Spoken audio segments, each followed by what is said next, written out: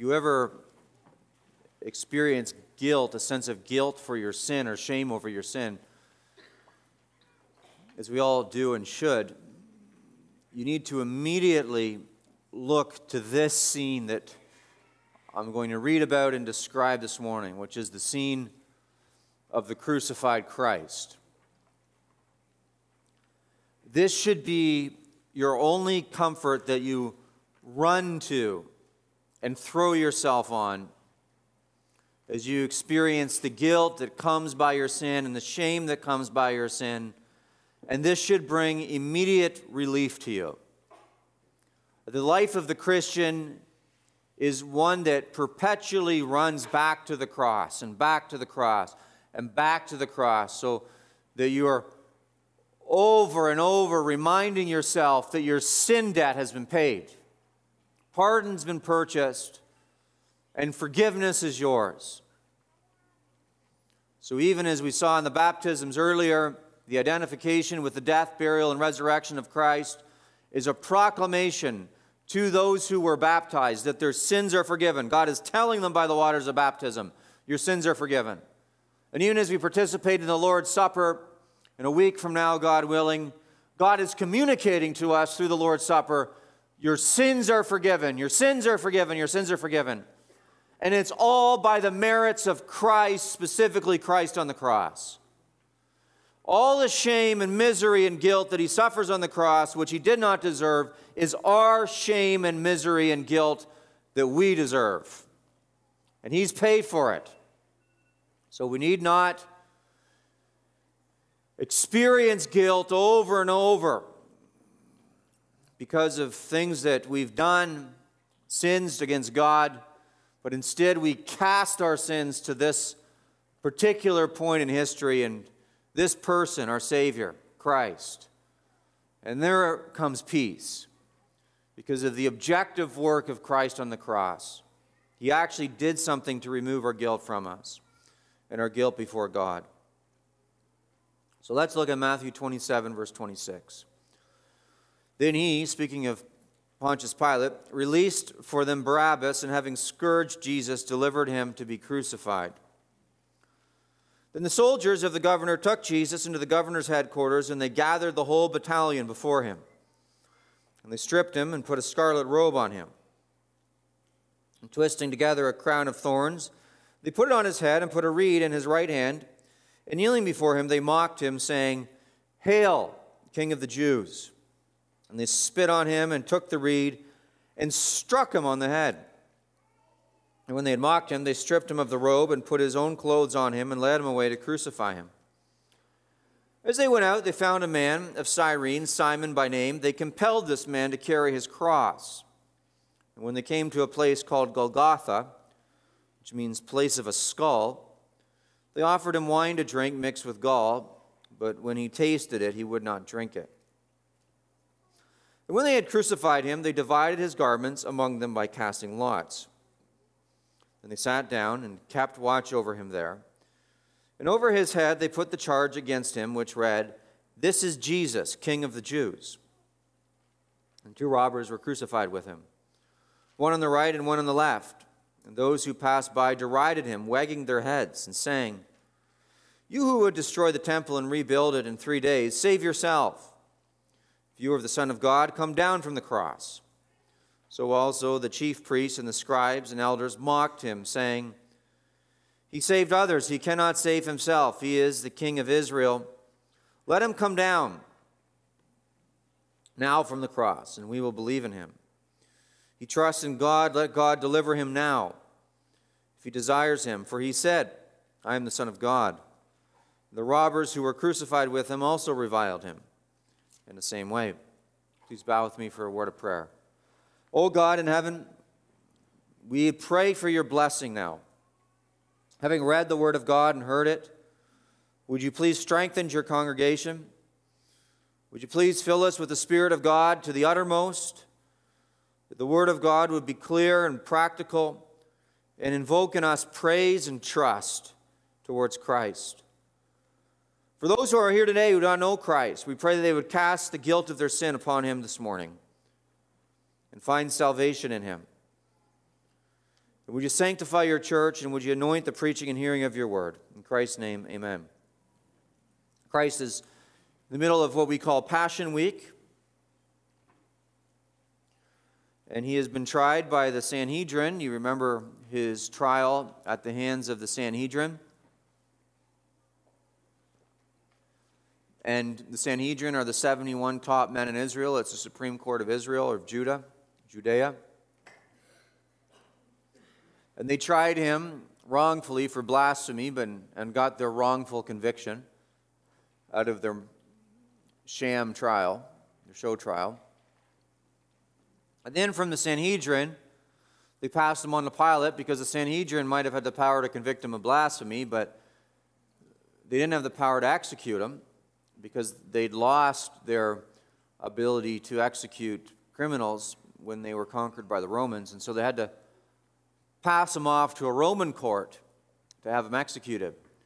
And so they passed him off to Pontius Pilate, who was the Roman governor of Judea, over the subjected people of Judea. And there they didn't try him for blasphemy, because they know that Pilate wouldn't really care about that.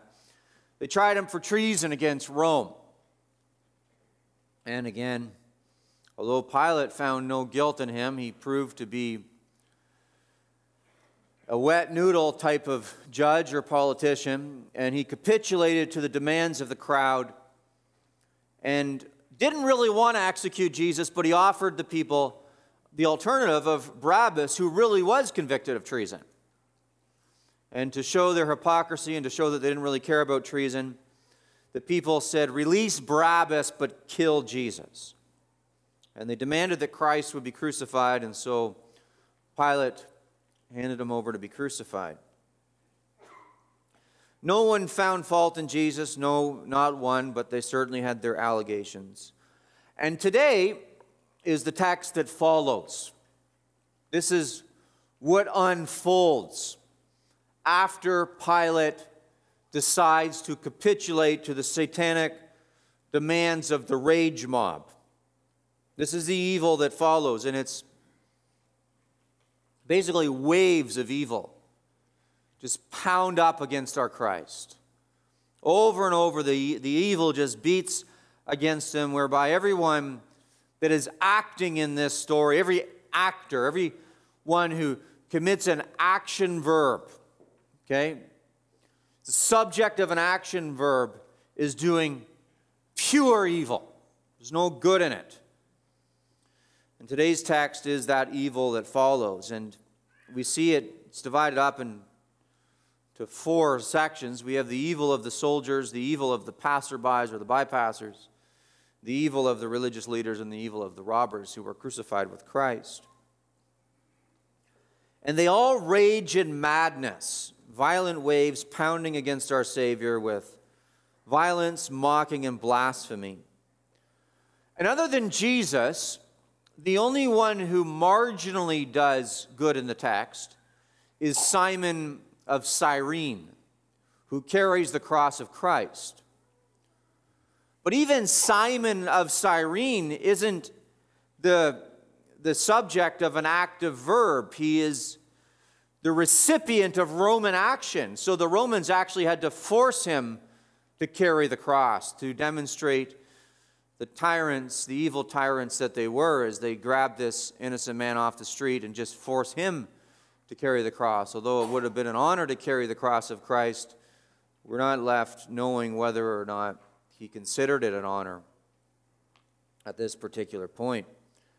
And so he's the only one that does good other than Christ, but even then he is a passive actor, not an active actor, given the structure of the text. And here's the point of this, all of this. The point is to display the evil that Jesus subjected himself to. Even he is not an active actor in this text. He is the recipient of it. He's carried along in the text. I mean, he's voluntarily handed himself over, and God is sitting on the throne in heaven and orchestrating everything, even orchestrating these waves of evil somehow in a mysterious way whereby he's not responsible for it. But Jesus, in one sense, is passively being carried along, being passed from person to person or crowd to crowd or group to group, where they commit all kinds of evils and indignities against him. He doesn't even act actively in this. He voluntarily handed himself over. So this tells us the evil that Jesus was subjected to voluntarily. And this tells us where sin leads. So as I pull back the curtain and show you the evil and the sin in our text this morning, it's a warning to you. This is where sin goes. And you look at this and you should stand in kind of ghastly horror over what occurs here. But you need to know this is where sin leads without the grace of God. This is where you go without the grace of God. It's where I go without the grace of God. This is where societies go. It's where churches go without the grace of God. And so people that do not have the restraining grace of God on their lives, this is where they end up. And so you can look at this and you should see yourself in this and cry out, "Oh God, have mercy on me." But by the grace of God, this is where I will go. The madness to which I will descend in my own sin if the Lord doesn't rescue me. And then in this text, you should see the love of Christ for you. He did all of this to atone for your sin. Every stroke across his back, every thorn into his brow, every nail into his hand, every shame and indignity he suffered on this dark day is a shame and indignity that you deserved, but that he took willingly for your sin. And so you look at this and you see in it the love of Christ. And some of you might be in church today wondering why we spend so much time talking about the cross or talking about Christ. And this is why. Because this is the hope of the world. It all goes back to this moment where Jesus Christ was crucified on behalf of sinners, where he suffered at the hands of wicked men and received the wrath of God that we deserved. So that when you look upon this Savior, you can trust him, and you do trust him, you receive full pardon for your sin. You don't need to experience the guilt and suffer the guilt of your sin. Why would you subject yourself to that when Christ has already subjected himself to it for you? He died in your place. And so this, as I noted, this is divided into 4 sections. The evil of the soldiers, the evil of the bypassers, the evil of the religious leaders, and the evil of the robbers. In all of that we see our own evil. All of that we see where sin leads and what it costs. And all of that we see Christ's love for us. Now, prior to him being handed over to the soldiers and the bypassers and the religious leaders and the robbers, we have this one last action of Pilate, which is worth noting in verse 26, which we looked at last time, but I want to elaborate a little bit more on it today. And this is the last action, and he's handed over to these people. Then he released for them Barabbas, and having scourged Jesus, delivered him to be crucified. So remember at this point, Pilate has now Jesus scourged and crucified. Remember at this point that Jesus has gone without sleep all night because this is daytime. And it wasn't an easy night because it was a night when he was betrayed in the garden by Judas to an angry mob in Gethsemane. And it wasn't an easy night because he suffered the false allegations of the Sanhedrin. In fact, he'd already been brutalized by the Sanhedrin, where it says in verse 67 of chapter 26, then they spit in his face and struck him, and some also slapped him. Then they mocked him. This was an evening where he was taken through the streets to Pilate, who then interrogated him. It was an evening where that turned into morning, and in the morning he was condemned by the crowd. Could you imagine standing before a crowd of 1,000 people, of thousands of people? All eyes are fixed on you. You've just been beaten, spit on, slapped around, mocked, falsely accused, betrayed by one of your closest, and thousands upon thousands of people are demanding that you be killed. And you know you're innocent. Could you imagine that? Well, this is the last 24 hours in the life of Christ. Before we get to this point in verse 26 where he's handed over to be scourged. Verse 26, he's handed to be crucified.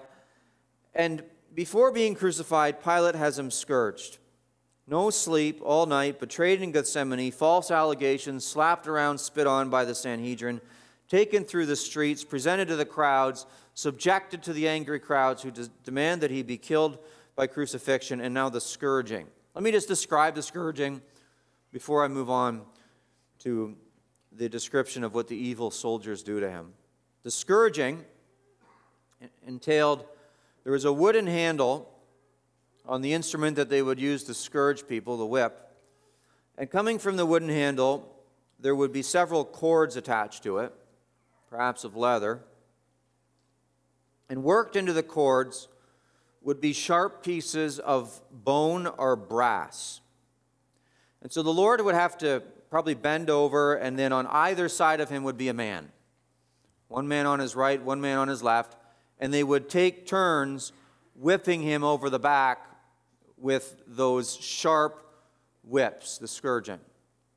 And the scourging was so bad that it was very common. Yes, it would rip open the flesh, but it was very common to be so brutal that you would actually, through the back, see the bodily organs on the inside of the body because the flesh wounds would be so deep. His back would have been flayed.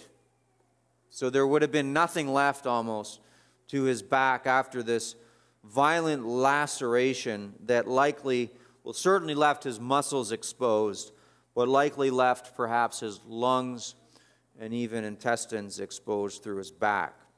Okay? So this is the night that he's had. And then it just gets worse. There's no end to this, it seems, as you read the text. And in that condition, betrayed in Gethsemane, false allegations, slapped around, spit on by the Sanhedrin, taken through the streets, interrogated by Pilate, condemned by the crowds, and now scourged. In that condition, he's handed over to waves of evildoers that pound against him, and it starts with the soldiers. It starts with the soldiers. And this is the first wave of evil that pounds against Christ, the evil of the soldiers. And Pilate hands Christ over to this first wave that will carry him in verse 27. It says, "And the soldiers of the governor took Jesus into the governor's headquarters, and they gathered the whole battalion before him." The governor's headquarters, I've talked about that before, that's the Praetorium. The governor lived in Jerusalem. His official residence was in Caesarea by the sea, but he was in Jerusalem. He had an official Jerusalem residence because he'd be there for the feasts to calm down any uprisings. That's when the uprisings would be. So he's in the governor's headquarters, and it says in our text here that the whole battalion, then the soldiers of the governors took Jesus into the governor's headquarters, and they gathered the whole battalion. And a battalion was a tenth of a Roman legion. So a Roman legion was about 6,000 people, so a battalion would have been about 600 men. And so here's Christ in the governor's headquarters, having had his back flayed, spat on, beaten, pushed around, falsely accused, an absolute night of terror, standing before 600 men. You read the text and it gets more horrible. And what do but humiliate him in front of 600 men? Verse 28, see what it says? And they stripped him in front of 600 men that are jeering and laughing at him to absolutely humiliate our Savior. And then it says they put a scarlet robe on him to make him look like a king, to mock him.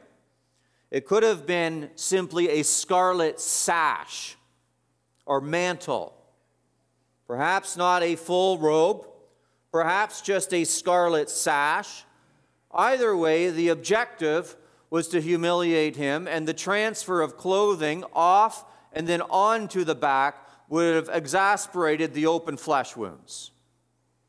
They would have chafed against the open flesh wounds. And it didn't stop with the robe. Verse 29, it says, in twisting together a crown of thorns, they put it on his head and put a reed in his right hand. And kneeling before him, they mocked him, saying, Hail, King of the Jews. The crown of thorns was a wreath that they would have made out of a thorn bush or a vine of thorns. They wrapped it together, would have had deep thorns on it that would have pierced into his skull, so that in the mocking of him, laughing at him as the king, making fun of him as the king, making sport of him, not only in their sadistic laughing and their mockery, but in inflicting humiliating pain into his skull, as if he's not experiencing enough pain at all by this time. They want to break the skin and release more blood, and with the robe that they put on him, mock him as king with the fake crown, the crown of thorns. Now, it's important that I just kind of pull back from this text at this moment and remind you why this is all happening from a theological and spiritual perspective. And the reason this is all happening from a theological and spiritual perspective is to undo the curse, so that he bears the curse. And so what was one of the first curses that God gave the man, but that the earth would produce thorns and thistles? And here Jesus is bearing the curse. And as John Trapp, the Puritan minister, said, Christ, by wearing the crown of thorns, the first fruit of the curse, took away the sin and curse of all his people. And so there is Jesus demonstrating the consequences of sins, receiving the payment for sins, and displaying his full love for his people.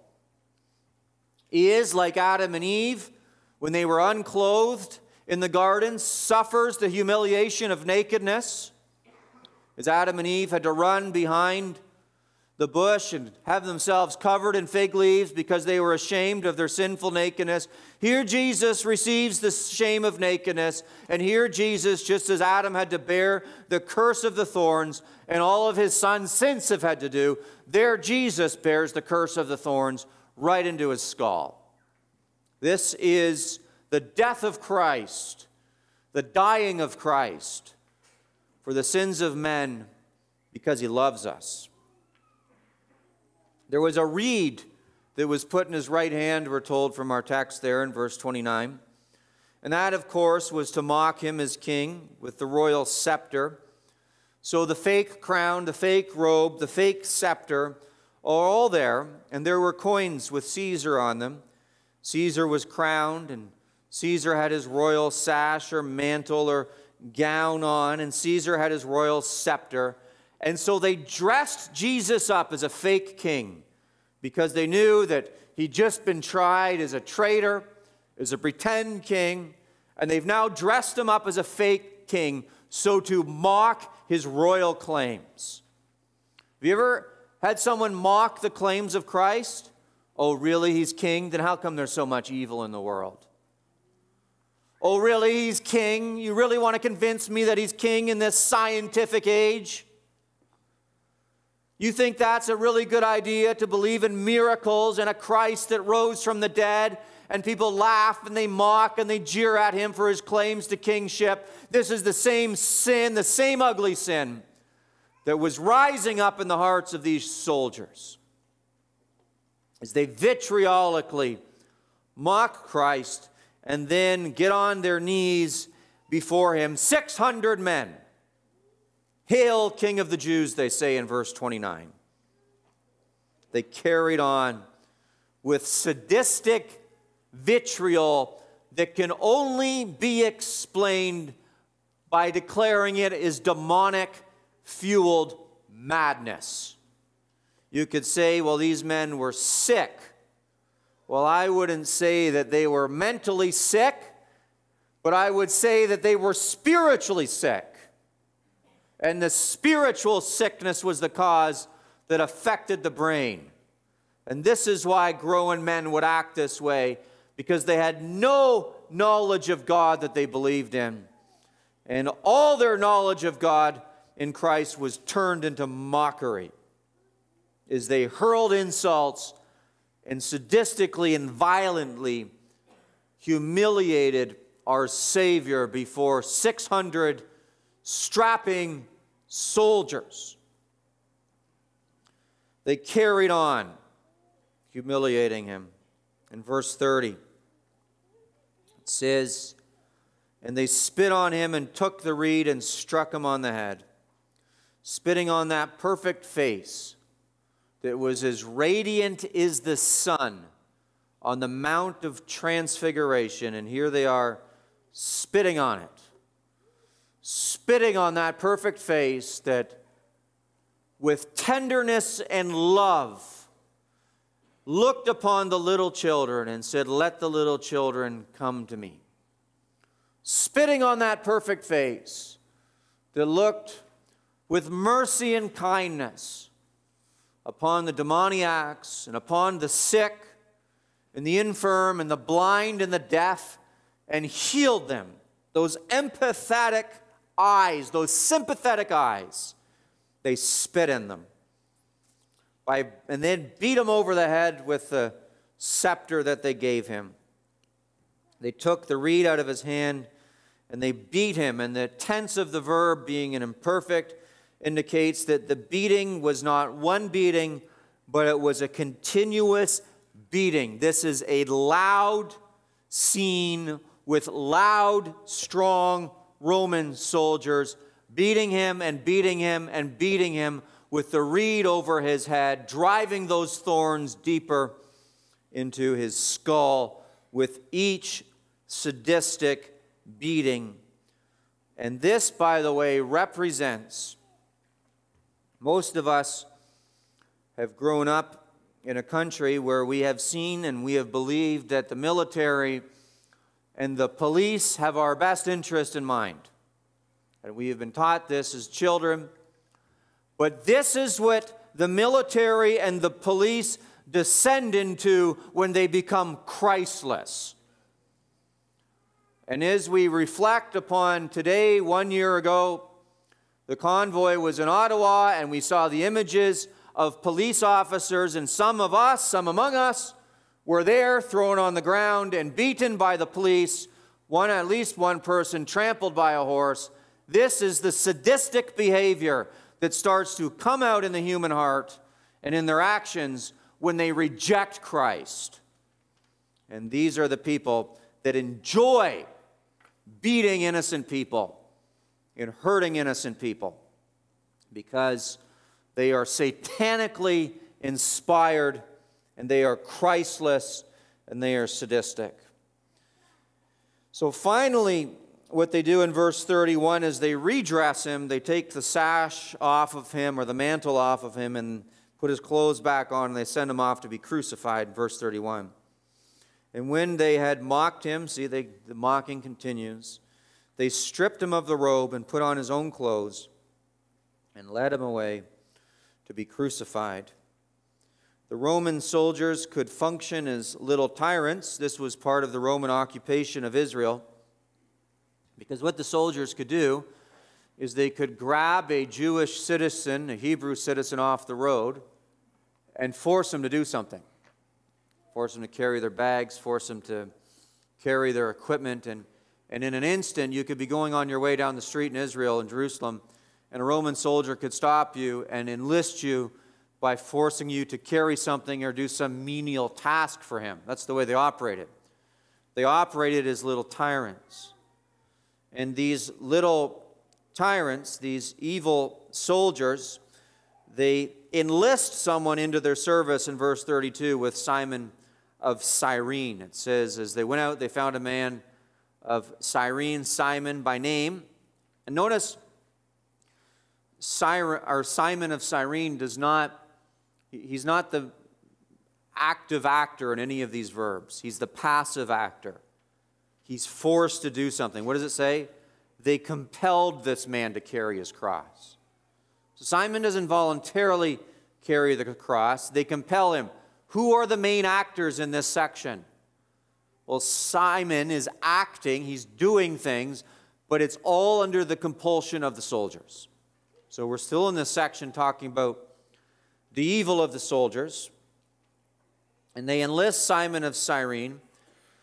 And Cyrene is located in modern-day Libya, 10 miles from the Mediterranean. And there were Jews in Cyrene, but there was also a synagogue composed of Cyrene Jews in Jerusalem. So maybe he was a resident of Jerusalem, or maybe he was visiting Jerusalem for the Passover from Cyrene. But it's not difficult to imagine that Jesus became exhausted after the evening that he had carrying the cross. And carrying the cross was such a reproach. Jesus bore our reproach, but it was such a reproach that nobody showed him enough sympathy to carry the cross. You've got to understand the shame that was associated with being crucified in the Roman world, to know why nobody would volunteer to carry this cross for him. In our society, we've lost, I think, in large swaths, a sense of shame.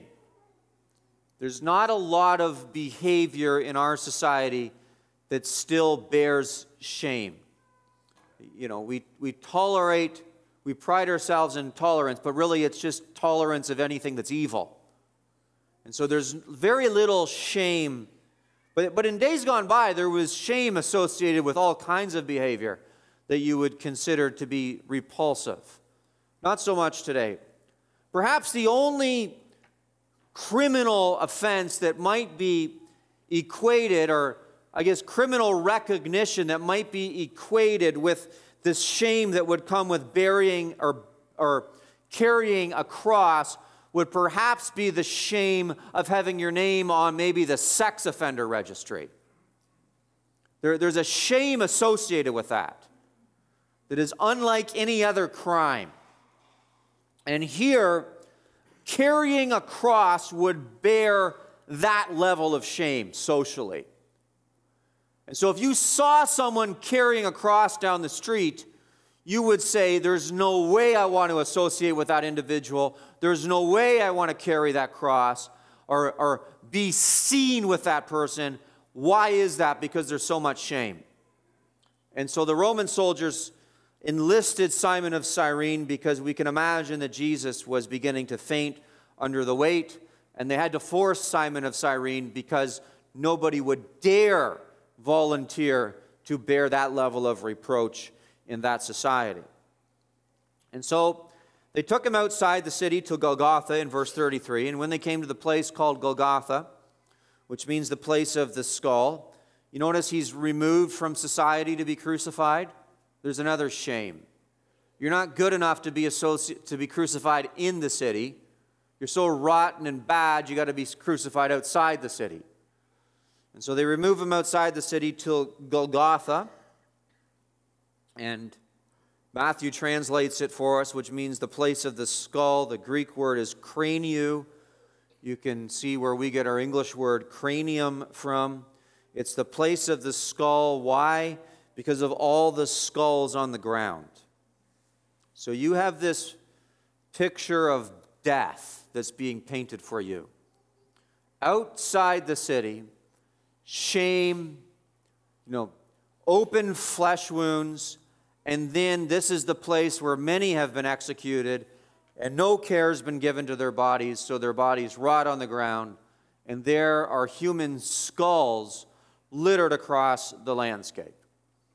David Dixon commented on this, and he said, the sight of dead men's bones, formerly executed as malefactors, and the scent of their rotten relics might offend both sight and smell.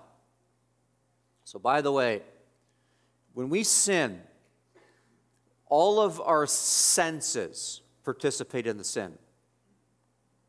In fact, people sin because they like the way their senses feel. When their nerve endings experience the sin, all their senses. That's why people sin. And so when Jesus goes to bear our sin, He goes to the place where all of his senses are bearing our sin. It's not just the pain that he receives on the cross. It's one thing to die in pain. But people can be comforted to a level when they die in pain if they die with their families around them, in their own bed, in the comfort of their own home. There's a level of comfort associated with that, even if they're dying in pain. But Jesus doesn't just die in pain, but he dies with rotting flesh and human skulls littered across the ground in front of him, outside of the community, away from the people. All his senses feel, smell, taste, and see sin. Everything in this moment. Why? Well, I'm trying to emphasize in this sermon, why? Sin is very bad, and Jesus loves you very much. And that's how much he loves you, is this is the place he will go to die. And they offer him in verse 34 the opportunity to dull his senses. So we've had the senses described, so it makes sense they offer him this opportunity to dull his senses in verse 34. They offered him wine to drink mixed with gall, but when he tasted it, he would not drink it. Now, wine mixed with gall would have been considered a bitter narcotic that would have been used to alleviate pain. So you've likely been sick or injured, and you have been put on painkillers. Maybe high doses, or maybe it's simply a low dose because you took a Tylenol or an aspirin, you had a headache. But this is a primitive attempt to numb the pain of the crucifixion, is what they offer him here. Wine mixed with gall. It was a narcotic. But look at what it says. They offered him wine to drink, mixed with gall, but when he tasted it, he would not drink it. R.C.H. Lenski commented, and he said, this is why he refused to take the wine with the gall. He intended to go through the final ordeal with a perfectly clear mind. He intended to endure all without avoiding a single agony. The verb here actually indicates the way the tense of the verb in the Greek, where it says they offered him the wine mixed with gall. The verb indicates that it wasn't a one-time offer. But as he was going to be crucified with his face all mangled up and completely humiliated and his back all ripped open and the night of terror that he's just survived, as he's walking to this place of the skull, the idea that you get from the verb in this text is that they're offering it to him again and again. Won't you take this? It'll numb the pain. Won't you take this? This will help you. Won't you take this? This will ease the experience.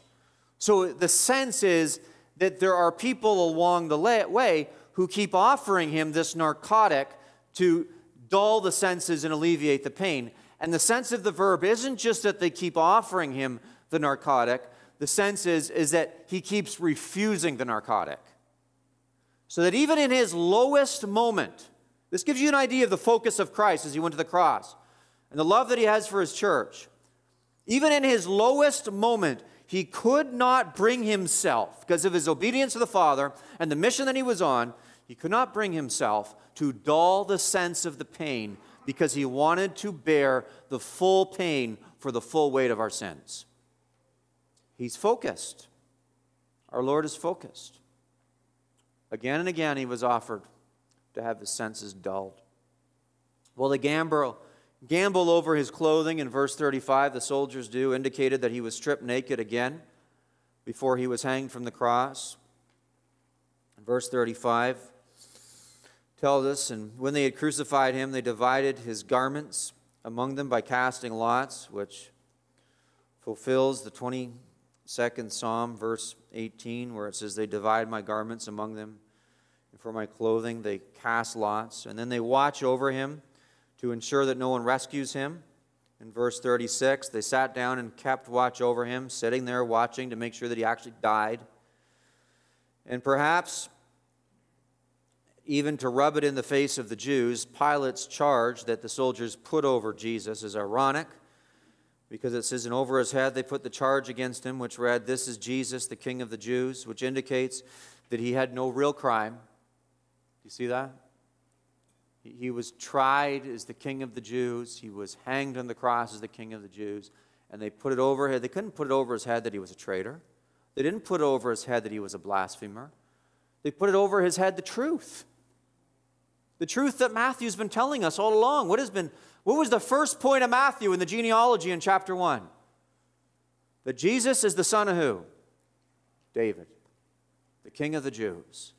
And here, in a twist of irony, Pilate sentences him, maybe just to rub it in the face of the Jews a little, that Jesus is the King of the Jews in verse 37. No real crime, but he dies with above his head the message of who he really is. And thus is the evil of the soldiers, the mocking and the shaming. That's the evil of the soldiers. Let's quickly look at the rest of the evil that unfolds in this passage. As we see the evil of the bystanders in verse 39, look at what it says. And those who passed by derided him, wagging their heads. The word derided there is translating the Greek word blasphemeo. So what its meaning is, they blasphemed him. It would have been a busy road, I guess, and maybe an intersection. The traditional site of the crucifixion is an intersection. And then wagging their heads, which is a sign of disgust, and also comes from Psalm 22, verse 7. It says, all who see me mock me, they make mouths at me, they wag their heads. And as if he hasn't proven his divine sonship enough already in the Gospel of Matthew, sounding like Satan in Matthew chapter 24, they demand of him in Matthew 4, they demand of him in verse 40, you who would destroy the temple and rebuild it in 3 days, save yourself. If you are the Son of God, come down from the cross. Now, pay attention to me for a minute. I can't imagine the pain of crucifixion, and nor can you. Nor can I imagine the humiliation that he suffered and the scourging that he suffered and the pain of betrayal that he suffered. I can't imagine that. But what kind of heartless people would watch a man die on a cross in such a miserable way as he's hanging there, shamed and dishonored from the cross, and start laughing at him and mocking him? You see the human sin that's coming out here? The terror. And by the way, these passerbys aren't mocking the men on either side of him. They're not mocking the robber on his left or the robber on his right. They're mocking him. And these are people that have no relation to him. It just says they're walking by, they're traveling. For whatever reason, they're going down this road on that day, maybe to visit family for the Passover. And they happen to see one man on the cross. There's 3 of them there, but one they're focused on, and that focus turns to mocking. The demonic madness on that day with random acts of blasphemy spewing out of them. The evil of the bypassers. And then with the evil of the bypassers, we have the evil of the soldiers, already mentioned, and then finally, or thirdly, the evil of the religious leaders who join in verse 41 through 42. So also the chief priests and the scribes and the elders mocked him, saying, he saved others, he cannot save himself. He is the King of Israel. Let him come down now from the cross, and we will believe in him. They mocked him, saying, the text says, which is a continual action again. So all of this stuff is continual, over again, sounding again like the passerbys, and sounding again like Satan in Matthew chapter 4. What do we have? We have the actions of the soldiers. We have the actions of the bypassers. We have the actions of the religious leaders. And all of this is just coming at Jesus like wave after wave after wave, pounding against our perfect Christ. And then finally, we have the evil of the robbers who were crucified beside him. There were men crucified on either side of Christ. We see in verse 38. Then 2 robbers were crucified with him, one on the right and one on the left. And with the soldiers, with the bypassers, with the religious leaders, they join in verse 44. And the robbers who were crucified with him also reviled him in the same way. Nobody reviles the robbers. This really ought to stand out to us. They revile Christ, from the high and mighty religious leaders to the common foot soldiers to the people who are randomly passing by, to the other men who were bearing the shame of the cross and themselves were suffering on those crosses. In their last breath, find energy to blaspheme Jesus Christ in this satanic chorus that breaks out against the Son of God. All the active verbs are carried out by evildoers against Jesus. Violence, mocking, blasphemy, and vitriol. All of it. All the active verbs in this very large portion of Scripture is all pointing towards hatred of Jesus. And by the way, this is where sin leads. Do you know that? Your sin's not innocent. This is where it goes. And you should be able to see in these your own sin. You yourself crying out from this crowd, if it were not for the grace of God. This is where you go, into this miserable scene of death. And this is what sin looks like. Vile darkness in the place of the skull. And this is the life of, or the love of Christ, who suffers for his people, for us.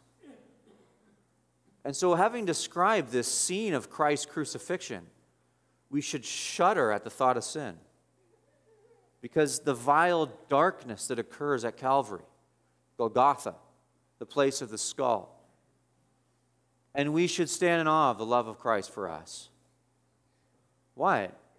Well, every stroke across his back, every shame that he experienced, every thorn into his brow, the nails into his hands, and the mocking of the men that looked upon him as he was humiliated before the crowds, all of it was for us. So we don't need to suffer that for our own sins. And so you should look at him in this text and be thankful. And some of you aren't Christians. You haven't put your faith in Christ yet. Today would be the perfect day, having described the scene of the crucifixion, today would be the perfect day to rest in Jesus. To really entrust your whole life to his message of salvation. This is a complete atonement. It's done. All of his sins, or all of your sins, have been paid for by the Son of God. Entrust yourself to Christ today. And put your faith in it. And some of you profess faith in Christ, and you continue to scourge yourself with the shame and the guilt of your own sins and your own past. Look to Jesus and spare yourself the pain. And be relieved of the misery that you're inflicting upon yourself. And some of you let other people continue to lash out against you. The devil himself, the accuser of the brethren. And this is where you take up the shield of faith and say, no, my sins were paid for on Calvary. No, my shame was nailed to the cross on Calvary. No, my death is done away with on Calvary. I no longer fear the hell that God created for the devil and his angels. I no longer listen to the guilt that Satan throws at me. And I no longer scourge my own soul. Why? Because Christ has paid it all. And so I love him. And I give him everything. And I worship him. And you trust him. And you'll marvel that such a kind Savior would die in your place on Calvary's cross amidst wicked men in such a dark and dirty place. Let me pray. Oh God in heaven, we thank you for Christ our Savior. And we thank you that he died on the cross. And we trust your mercy and your grace at this very moment. We receive the forgiveness of sins that he has procured for us. And we look to Him for salvation, and we entrust ourselves to Him and find great peace in what He has done, the one who is worthy of all of our worship. And it's in His name that we pray. Amen.